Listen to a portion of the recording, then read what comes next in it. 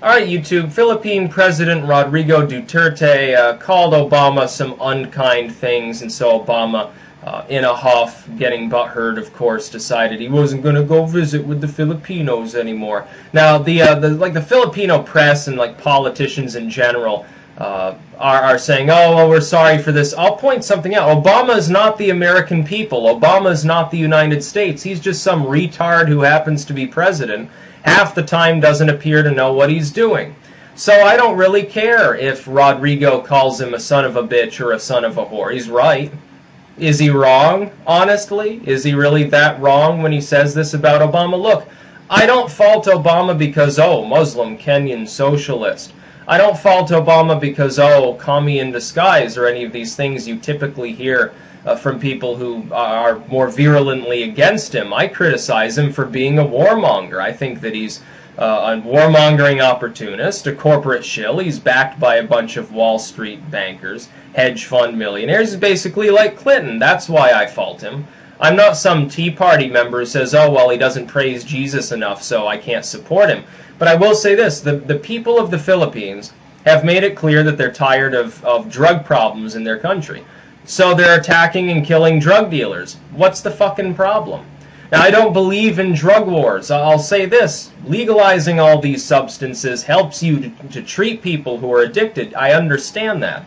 But if the people of the Philippines have taken a different route, what business is it of Obama's what they choose to do? What Duterte says he wants done, and then what his fans apparently oblige him and they go out and do, which is I mean, there's a better way that they could be doing this, I would agree, but at the same time, do they not have the right to defend their communities? Overrun by a bunch of drug pushers? Well, yeah, I don't blame them for beating them with a baseball bat.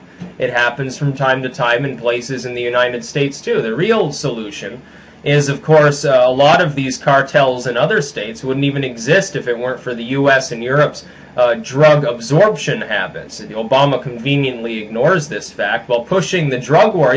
The fact that you have people more or less openly out in the streets beating drug dealers in the Philippines, it's still a far cry and far smaller than the drug war that happens here. The difference is the drug war here takes place when heavily armed, militarized police break into somebody's home, sometimes without realizing it's the wrong home, and start gunning people down in a frenzy over a couple of ounces of marijuana.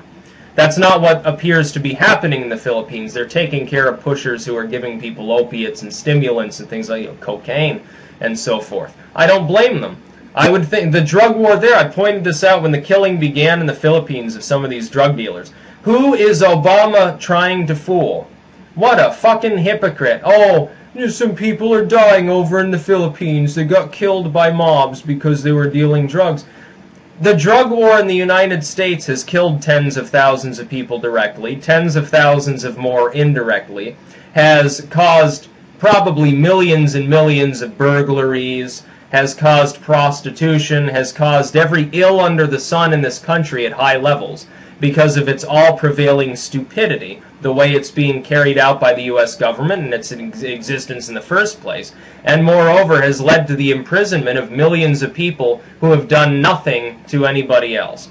So when Obama or anybody else in D.C. tries to play moral police with the Filipinos and say, oh, well, drug war in Philippines bad, well, apparently they think drug war here in the United States is just fine and works. You see, when they're the ones exercising their militarized power, it's a virtue. But if it happens in another country, oh, it's evil. Think of the children. Think of people's civil and human rights. What civil and human rights? Our government ignores them constantly and has for decades on this issue. So I'm not going to listen to a damn thing that Obama has to say. Good on Rodrigo for calling Obama what he is. He's a fucking hypocrite. Not because he's Muslim Kenyan socialist. Leave that issue alone. Focus on pragmatism. Has he done anything that he promised to do? Has he made us safer? Has he drawn us closer to our allies? No. He almost alienated the UK with the Brexit nonsense that he got involved in like a total retard. He gets involved in the Philippines, starts a spat with them. He's doing his best in his last year here of alienating a lot of our allies, almost as badly as W did. That's why I fault him. So while I will say I don't personally think that using drugs should be considered illegal at all. I don't think it's not really anything that bad. If somebody's addicted, you get them addiction treatment, and it works a lot better, like the Portuguese model. At the same time, I can at least comprehend why the Filipinos would get tired of high prevailing drug use rates. I can understand why they would be dragging dealers out in the street and beating them. And let's face it, some of these people are involved with other crime as well, like human trafficking, child sex rings. They're selling weapons, in addition to drugs, or they're literal pushers. They do try to get people addicted. It's not common per se here, but I can imagine it's a little bit different in some, densely populated, developing, but not quite developed yet nation like the Philippines. I can understand there might be a different story on the ground there. I mean, the Philippines and Thailand as well have a lot of like sex tourism going on, and all of those sort of white-collar, upper-middle-class, middle-aged businessmen here who go over to boff teenagers in Southeast Asia. They're probably snorting the coke and shooting the heroin and doing stuff like that. So I can understand why the Filipinos get tired of it.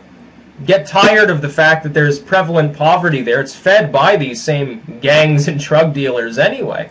And the poverty just leads to more human misery, and then people are selling their bodies, people are selling drugs, people are taking out hits on each other. It's a spiral of stupidity. I'm not surprised they're reacting this way. So-called human rights. Well, the United States is one of the gravest violators of this. Not because the people of the United States have done anything wrong, but because D.C. is overrun by warmongers for some time, decades and decades, since Vietnam. Since then, we've constantly gotten involved with these other countries. We keep invading them in the name of humanitarianism like we did in Iraq. Did it help anyone? No, it killed 500,000 people. That was W's fault. It was Clinton's fault. People like Obama were in favor of it when it first began for political reasons. Then, when it became clear it was no longer popular, suddenly there was a moral onus against all war, and they were hippy-trippy and waving peace signs around. I was against it then, I'm against it now, and I think we should leave the people of the Philippines alone to sort out the problem.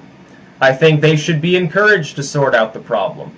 If you want it to be done in a different way, a more humane way, the way to go about that isn't to start calling names of Duterte, or I'm probably pronouncing that wrong. Say, oh, well, there's some human rights abuses going on over there, blah, blah, blah. Yeah, okay, all those drone strikes in Yemen that killed thousands of children, Obama, that wasn't a human rights violation? The fact that 75% of those killed by U.S. drones are civilians having nothing to do with any war or struggle anywhere in the world, the fact that it's happening more and more prevalently, the fact that you wanted to bomb civilians in Syria in order to start a ground invasion, the fact that you praised the Muslim Brotherhood that tried to turn Egypt into a Sharia state, the fact that you praised the ousting of Gaddafi and the destruction of what had been the stable state of Libya, the fact that you praised militants in Tunisia that got their asses thankfully handed to them so that Tunisia didn't fall.